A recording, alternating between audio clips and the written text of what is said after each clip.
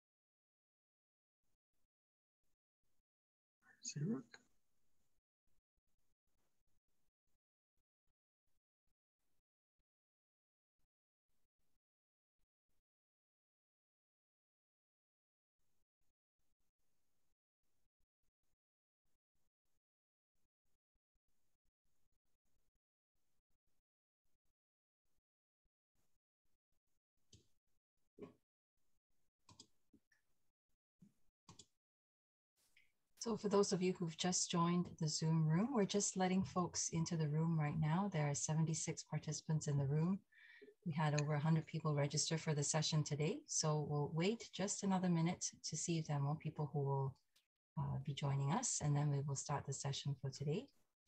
So just a reminder that this session is being recorded to be shared with folks who are not able to attend today. Can I just ask that for now, please mute yourself to prevent the interference on the audio. And we will have a question and answer session at the end of the presentation so that you can unmute then if you would like to ask any questions.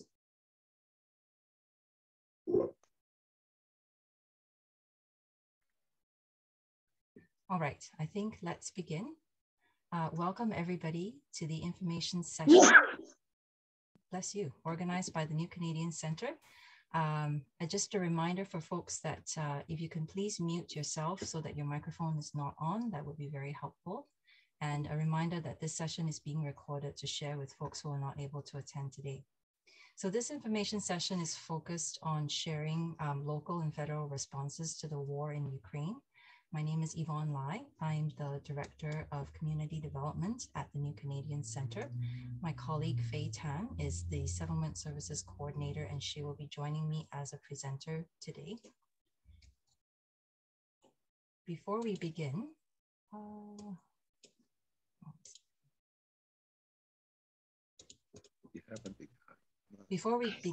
the information session today, I would like to start off with a land acknowledgement.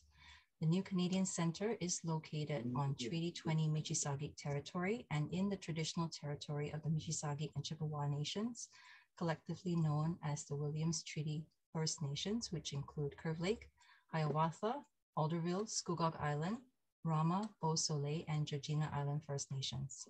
We respectfully acknowledge that the Williams Treaty's First Nations are the stewards and caretakers of these lands and waters in perpetuity, and that they continue to maintain this responsibility to ensure their health and integrity for generations to come. We are all treaty people. I feel that today, as we discuss our responses to the crisis in Ukraine, the question of land and who owns the land is especially important. So this is the agenda that we have for today's meeting. We'd like to share with you some information about what is the Canada Ukraine Authorization for Emergency Travel.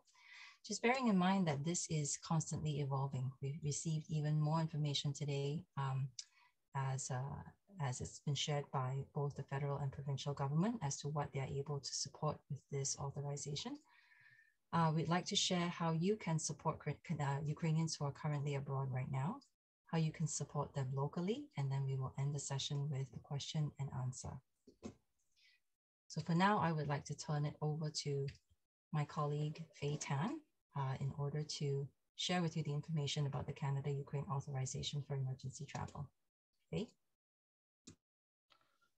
Thank you, Yvonne. Hi, good afternoon, everyone.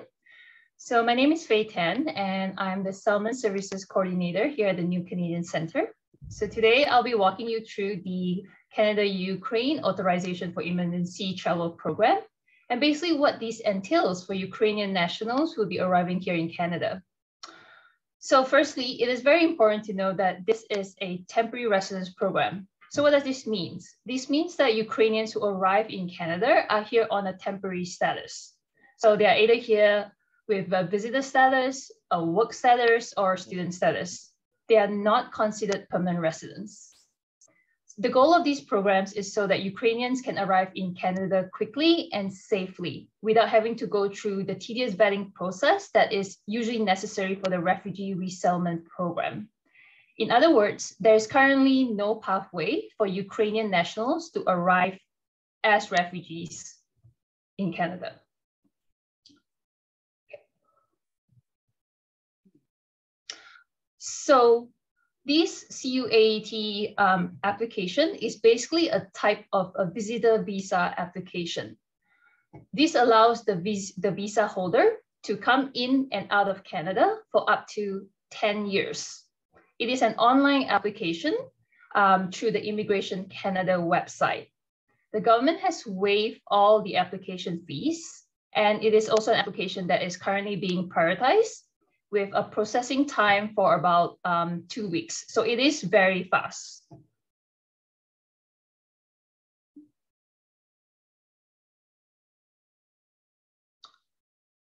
So with this visitor visa, Ukrainians can also apply for an open work permit. So what is an open work permit? So an open work permit basically allows a person to work with any employers. They're not tied to a specific job, to a specific company. So basically they can work anywhere with any employers. As for students, minors who are arriving can just attend elementary or high school right away without needing a study permit. For those who want to study at the post-secondary level, they will require a study permit and may also require to pay tuition. So all Ukrainians can stay in Canada for up to 3 years before needing to extend their stay.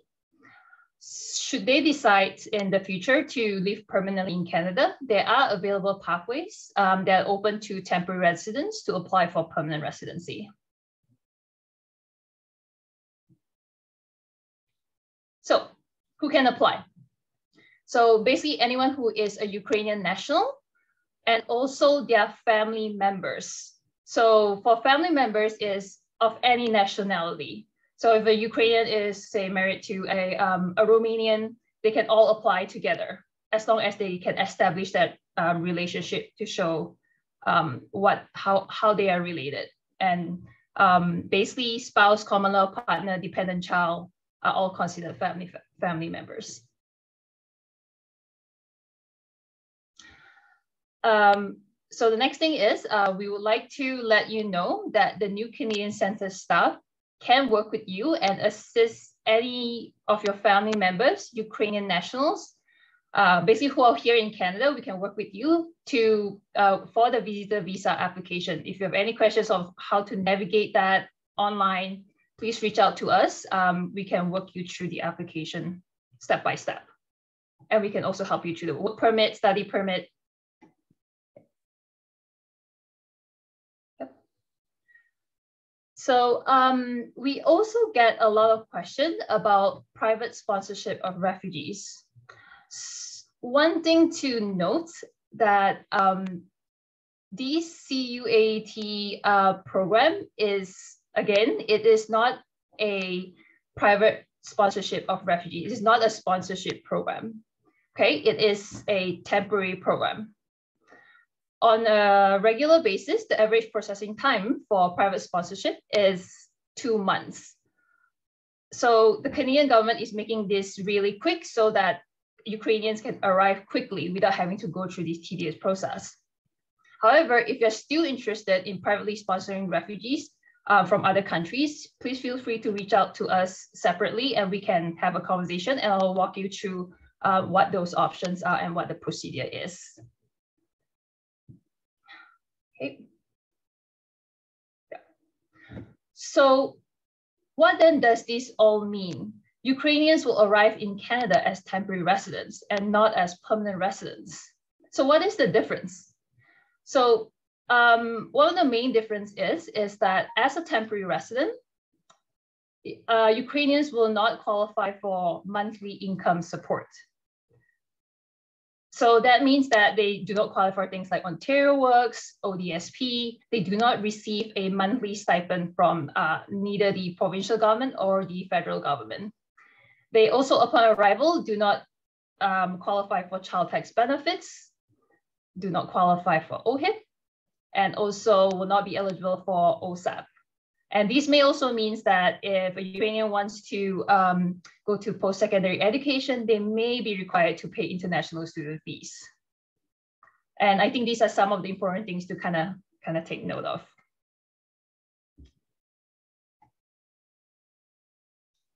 So what then is available for Ukrainians? Again, as we've mentioned, they have an open work permit. So the moment they arrive with the open work permit, they can start working. Elementary, high school students can attend school right away. And there are also government-funded English language training programs that Ukrainians are eligible for. So one thing that we may have heard is that Ukrainians may arrive with different levels of English proficiency. So this will be, so having these language training programs could definitely help with that. They are also eligible to receive settlement services from agencies such as the New Canadian Center. And so with us, basically we can help with things like school registration, connecting them with the community, making there are plenty of conversation groups, activities that they can attend. We can help with job search, providing orientations on how life in Canada is, and also help with basically any kind of application or applying for any kind of identity document. Yeah.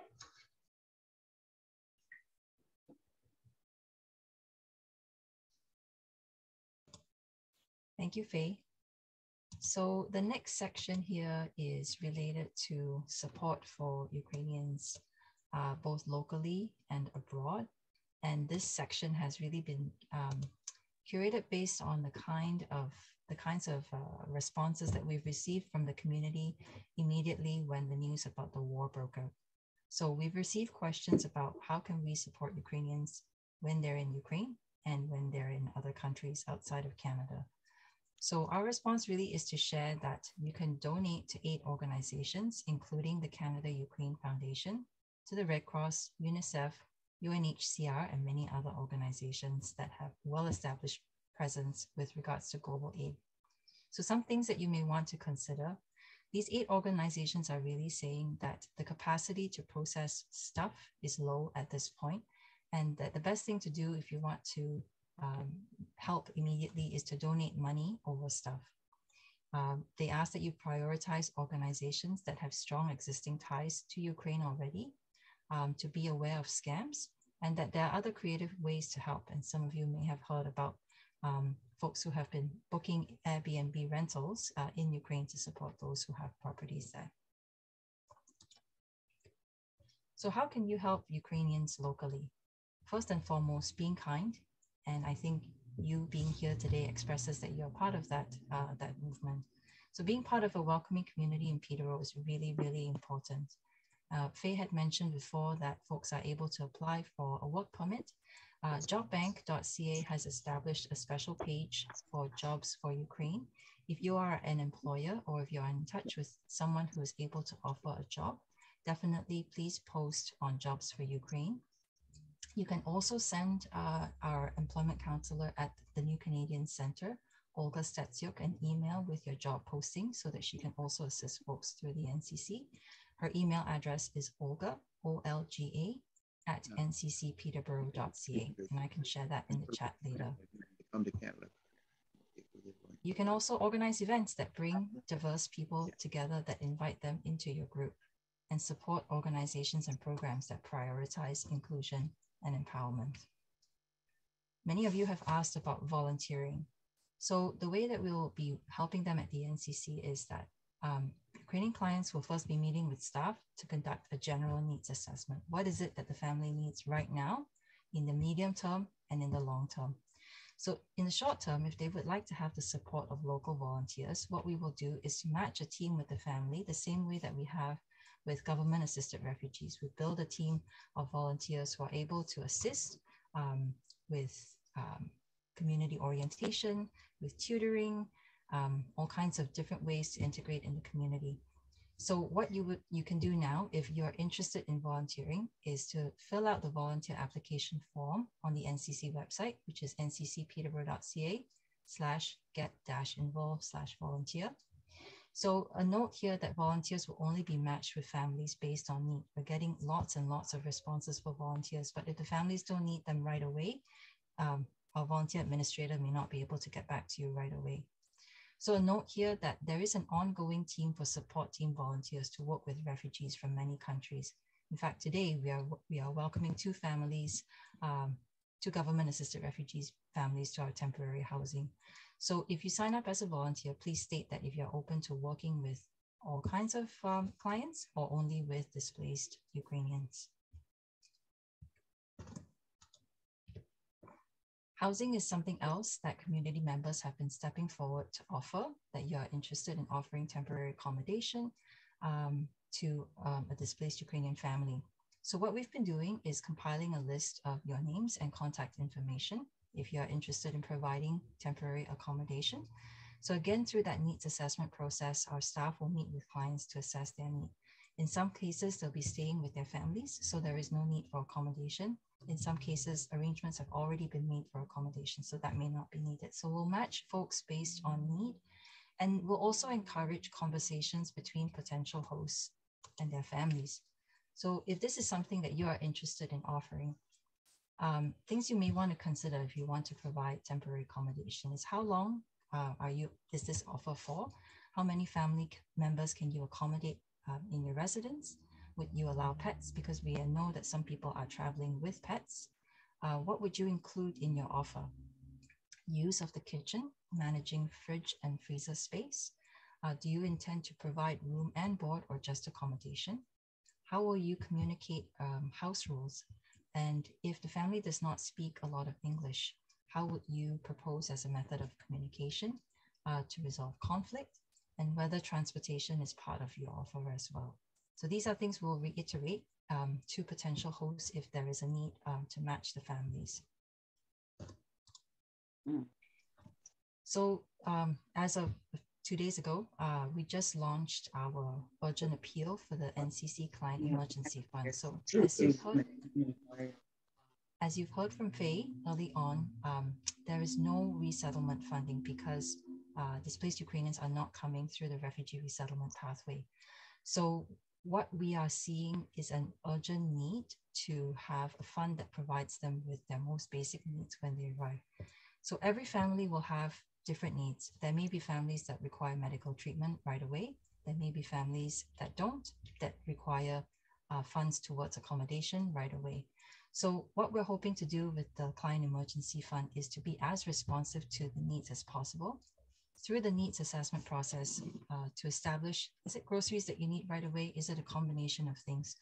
But then to be able to provide that financial assistance to each family that is as needed.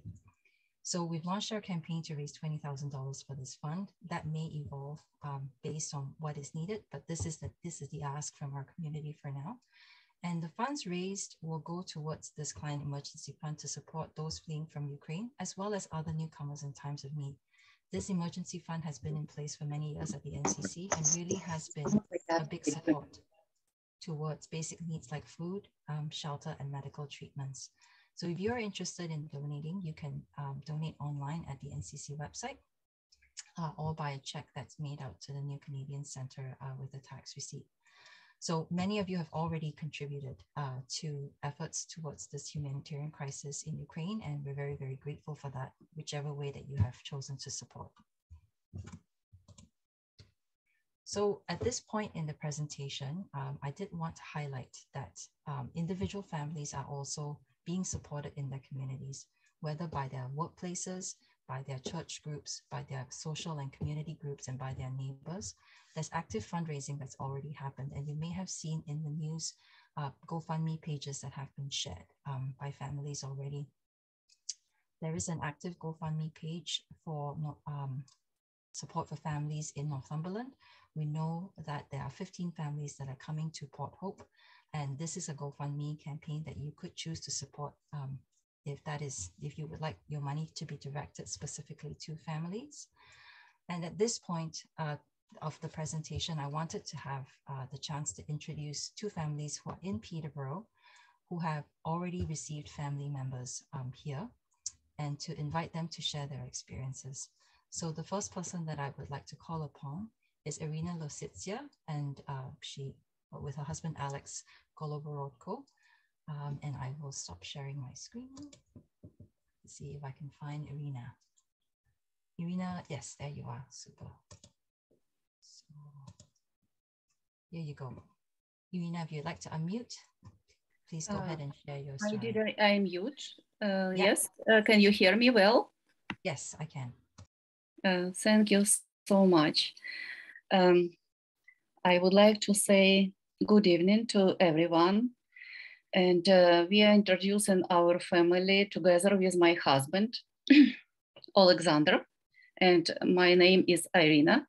Our family has its own history of coming to Canada. My husband and I came to Canada in 2014 when Russia invaded Crimea, which is a southern part of Ukraine.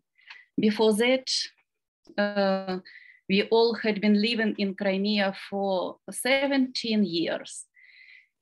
And in the same 2014, the family of our daughter Victoria, with 2 children, also left Crimea.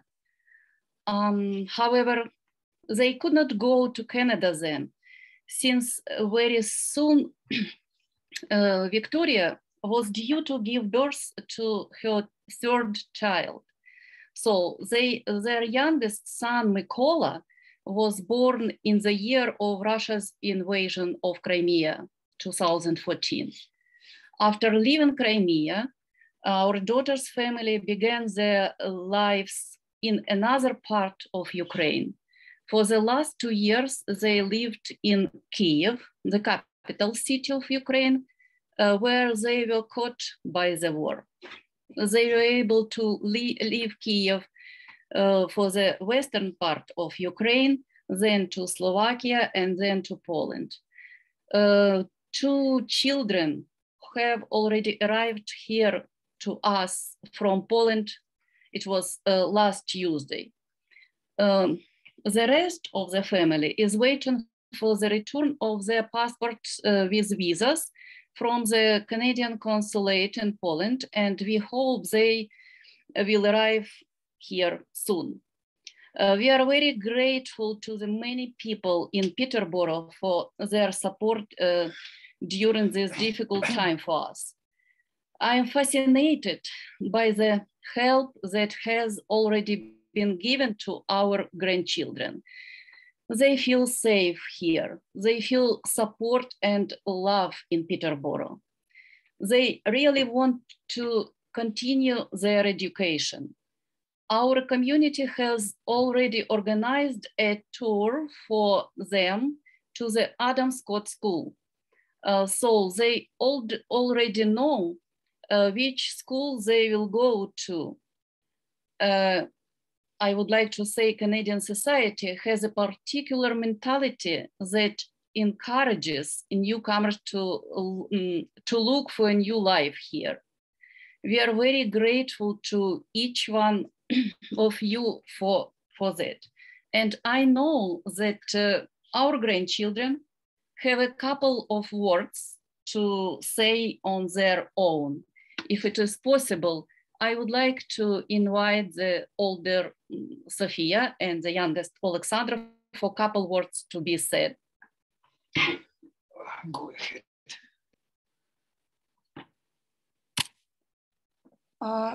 Hello, I'm Sofia. I'm from Ukraine.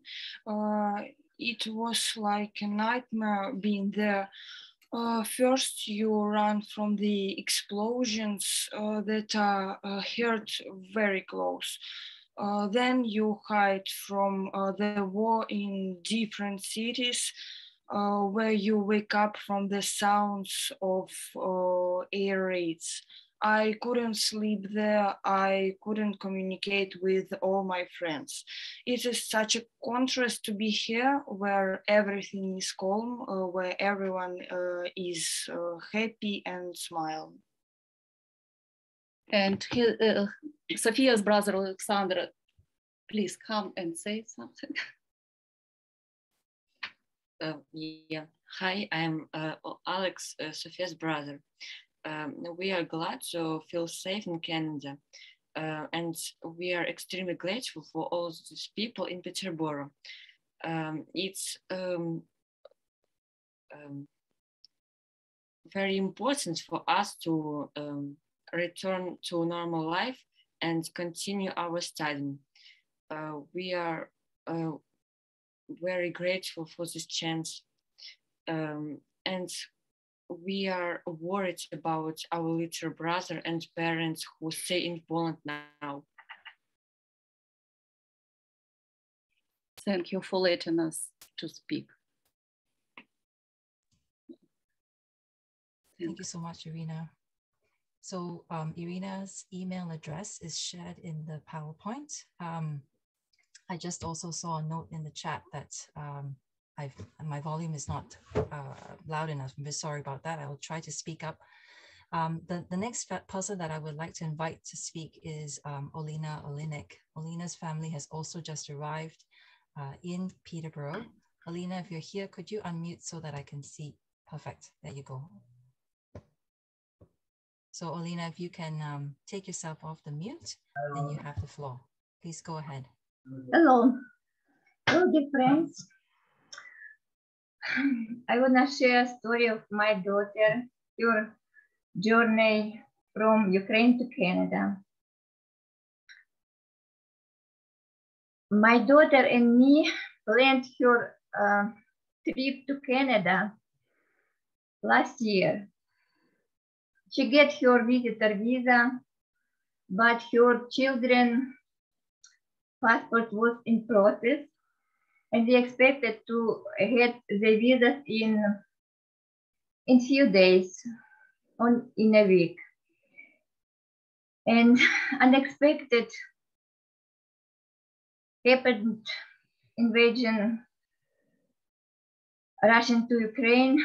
Russia invaded Ukraine.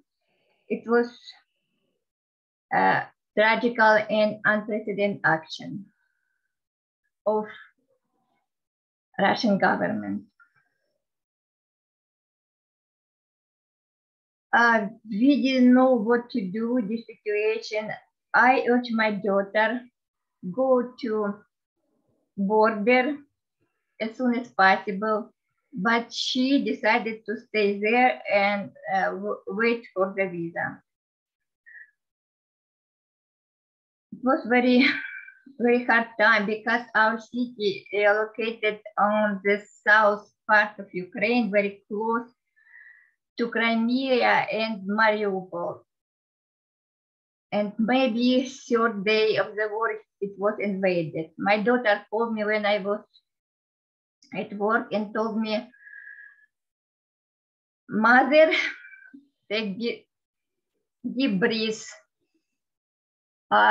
Be calm. We have tanks in our city." It was so hard to hear. The fighting continued for a couple of days, and they stay in the dirty and dark and cold basement of apartment building for few nights. At day, they sometimes come out to have something to eat and went back to basement. Kids was scared and my daughter was scared as well. In a few days, fighting came out of the city and the city was completely invaded by Russian troops. So we tried to find way out. My daughter was strongly, this time she was strongly desired to leave the city because she knows that I was waiting for her and she get message from Ukrainian embassy that her children's document are ready. They said send children's passport to us, but it was impossible because nothing worked that time. Store didn't work, bank didn't work, post offices didn't work as well.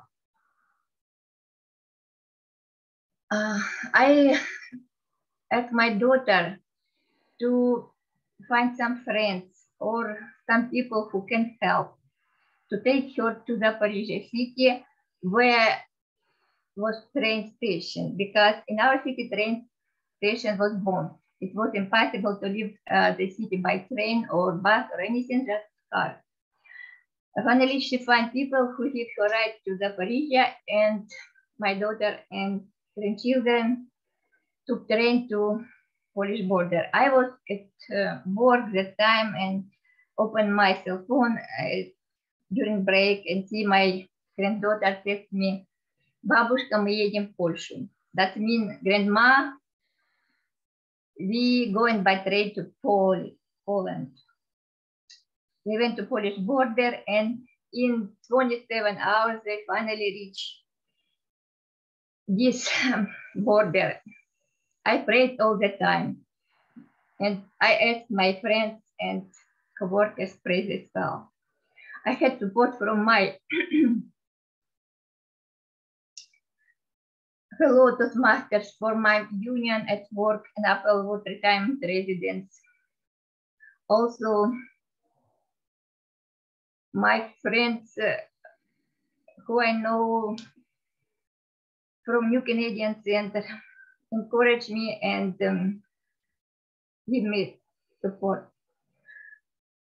So when train comes to Polish border, train stayed at the border for 20 hours. They check their documents. When they finally reach a small city that's called Kolob in Poland, my daughter took the train to Warsaw because she needs to go to embassy to put the visa in his passport. In embassy was very long line. She was 130 persons. She stayed for a few days. It was impossible to get in person, so she sent her children's passport by grand courier, by mail, and luckily she gets it in a few days. Like in 3 days after she sent, she gets it back. After that, we was prepared to buy tickets. Our union helped me to buy tickets because 3 tickets cost a lot. It's $3,600. We didn't have so much money at the time, so I had support from my union and from my coworkers, to whom I'm very, very grateful and appreciate the help. Appreciate help of my fellow Toastmasters from Peterborough Toastmasters, my relatives, my friends, and community and New Canadian Center, especially because they send me message all the time and they give me advice. Also want to say to our MP, Michelle Ferreri, because I connected to her as well.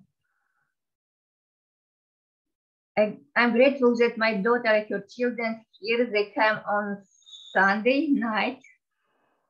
They stay with me Also, of course, we need some support still, but it's so nice to have them here and feel that we can have small talk, have dinner together, and enjoy our time, their time in Canada. Thank you very much. Thank you so much, Olena. So someone asked in the chat if the links for the PowerPoint as well as the recording will be shared. Yes, and Iryna and Olena have also consented to share their email addresses. The link for the GoFundMe campaign that's happening in Northumberland is also in the PowerPoint as well. So this concludes the formal part of the presentation that we've prepared for you today. I would like to now open the floor up to questions if you have them. And you can put your questions in the chat if you prefer, or you can raise your hand and unmute to ask the questions. We have a significant number of people in the room, and I can only see a few people on my screen at a time. So if I don't see you, please put a message in the chat, and we'd be happy to put the question through. So I see a hand up from Joe Hotram. Joe, please go ahead. Hi there. Thank you for putting this on. It was really informative so far, and I think I know for myself, seeing the people speak, especially the kids, that was very powerful. It's really good that you guys are doing this, so thank you for that. I was curious, did you invite any of our either our MP or our MPP to this information center session? Joe, I have to say that this session was hastily pulled together, so it was a broad media release that was sent out. But it's a good reminder to send this recording to our MP and MPP as well for them to view. Yeah, the reason I ask is because my original request for information went through my member of parliament's office, and they basically referred me to you guys to get some more information. So I've kind of been sending them emails back going like, should be the other way around. The New Canadian Center in Peterborough should be the people getting help from you, not the other way around. So I would just like to point out, if you have another one of these, I think an invite to the MP and the MPP would be wise, and might broaden your reach. And yeah. Thank you very much, Joe. There is a question from Kate in the chat who has a family arriving on Tuesday with 4 children, and whether they can be registered for school. So Kate, definitely please connect with our settlement team. We have the settlement workers in schools who are going to be happy to help you with school registration as well as other orientation.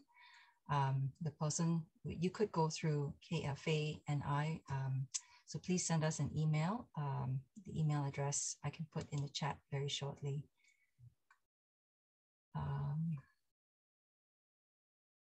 Ian has also shared in the chat that CBC has an article that gave a link to Housing for Ukrainian Refugees website to help link potential families to households around the world. I have not seen this resource, Ian, so thank you for sharing that, and we can make sure to include that in the PowerPoint that goes out to everybody. Are there any other questions from people in the room right now who would like to ask them in person? Well, ask them, by speaking as opposed to putting it in the chat. David, your hand is raised. Please go ahead. Hi, it's David Kane. Can you hear me? Yes, we can, David. Please go ahead. Okay. I'm with Safe Haven for Refugees, a volunteer group who's worked hard with the Syrian refugees. And we always had a partner to issue tax receipts to make the fundraising easier. We've been reaching out to all kinds of organizations in Southern Ontario to try to find a partner. And I didn't know if anyone else on the chat had any ideas on finding a partner to issue tax receipts, which makes the fundraising maybe 3 times easier. And at this time, it doesn't look like churches and organizations are built to stand up to allow this. But I was just pinging the organization. And Faye, I want to thank you and your team for putting us on, and the two guest speakers. Very informative. Thank you, David. David, could I suggest that you also put your contact information in the chat if there are other folks on the call who would like to connect with you around this issue? I will do. Thank you, David. I'm just going to jump into a question here from Chris. This might have been covered, but I would like to know how to make it known that we are willing to host Ukrainian families or individuals. So it was a slide that we had covered earlier on, Chris. So please send us an email at info@nccpeterborough.ca if you are interested in providing accommodation. What we're doing is gathering a list of folks who are offering, and then when the need arises after we meet with the families, that we reach out to folks on this list to make the match, and then you can carry on those conversations. Natalie had a question about, it was mentioned that Ukrainians coming to Canada would not qualify for OHIP to start. Does OHIP become available eventually? Faye, can I pass this question on to you? Yes. So right now we don't know. But as far as we know right now, at the start of COVID, the provincial government actually kind of issued a statement that anybody who does not have OHIP can actually walk into like a walk-in clinic or to the hospital and actually receive treatment for free, which will be covered by the provincial government. So while this bill is still in, this statement is still in place, people without OHIP can still receive health care without having to pay as of right now. Yeah, hope that answers the question. Can I ask some questions again? That's about OHIP. Yeah, about OHIP. Yesterday, my daughter said that her teeth need to fix it, cavity. She had cavity, and also she had another teeth coming, and she have to pull up. So how it works? Is it possible to have any discount or anything?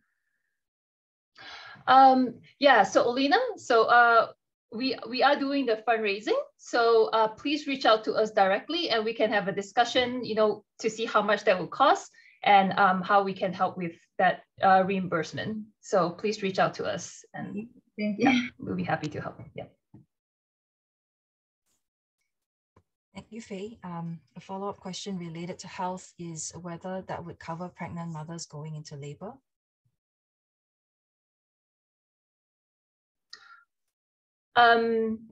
So from my understanding is that yes, if it's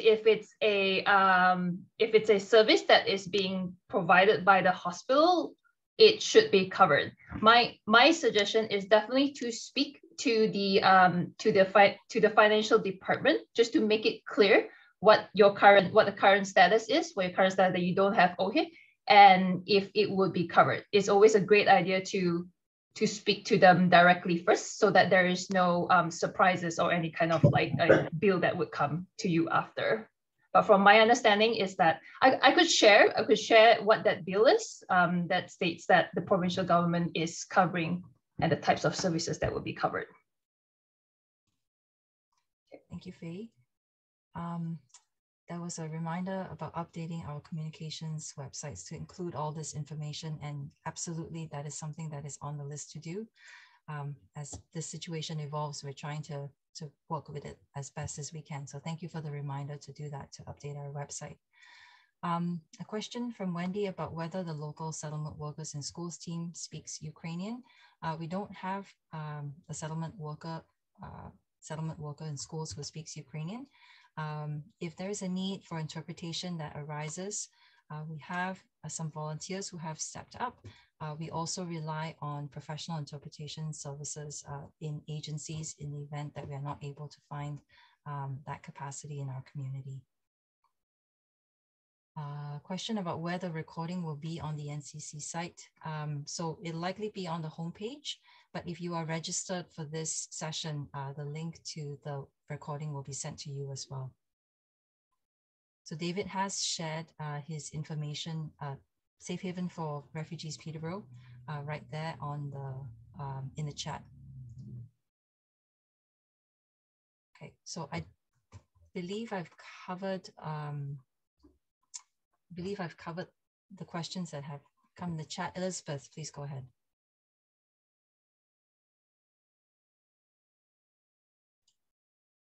Elizabeth, you've raised your hand. Would you like to go ahead? Sorry, I misheard you, Yvonne. Am I to understand that the Ukrainians who will be coming to Peterborough in the near future will be going to family members?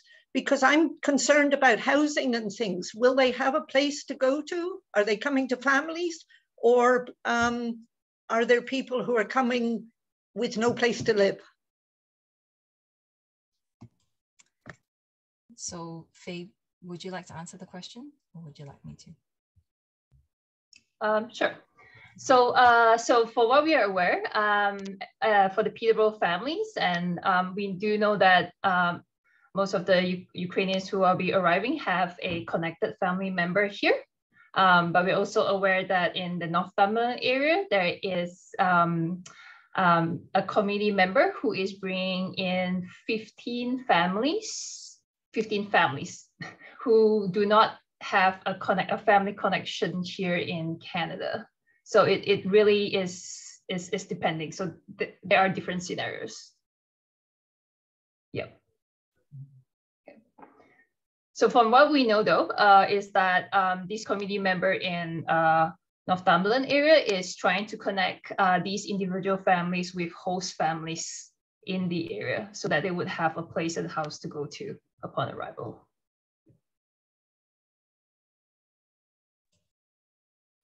Thank you, Faye.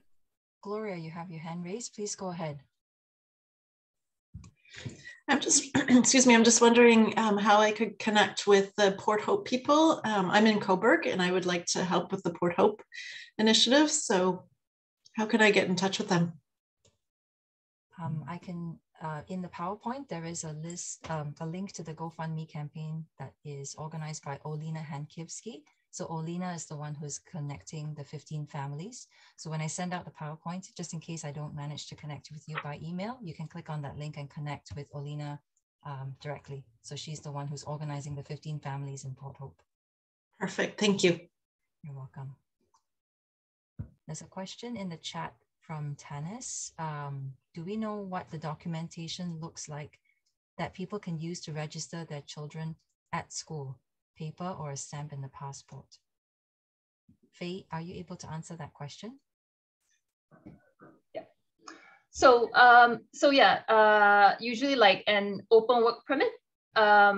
So if the parents are able to kind of show that they are here they have that. So the visa permit would say that, okay, they are from Ukraine and they have that stamp. So visitor visa is actually like a counterfoil in their passport. So with that and an open work permit, basically children can register in school. It's really pretty much based on what kind of documentation the parents have. So it does say in the government website that that children under the age of like 18 actually do not require a study permit to be able to attend school.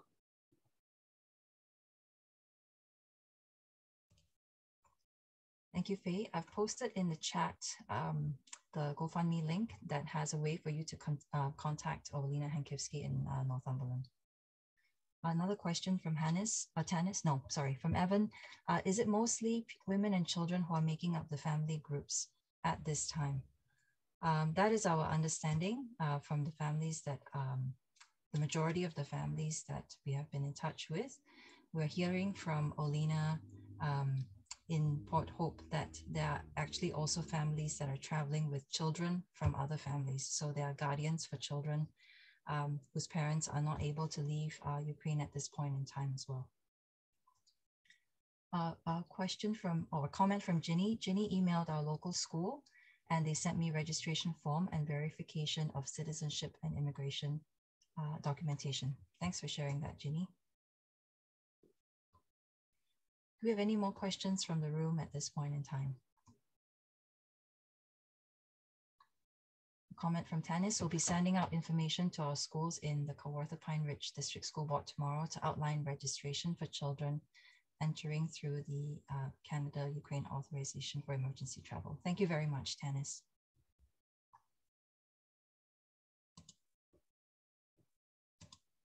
Is there anyone else who would like to speak or to ask a question at this point in time?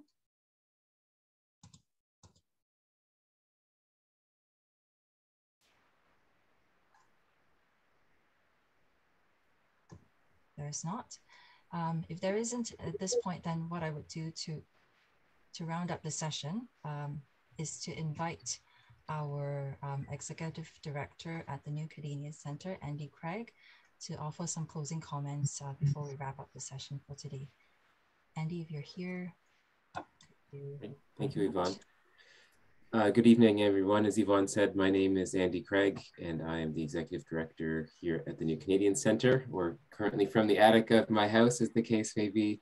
I just really want to reiterate our thanks for the support that we've heard from the community members that are so keen to help out and be welcoming and provide what they can for folks who are fleeing a difficult situation. We've seen that again and again through our organization with folks coming from many different places in the world, whether that's Syria or Afghanistan or now from Ukraine.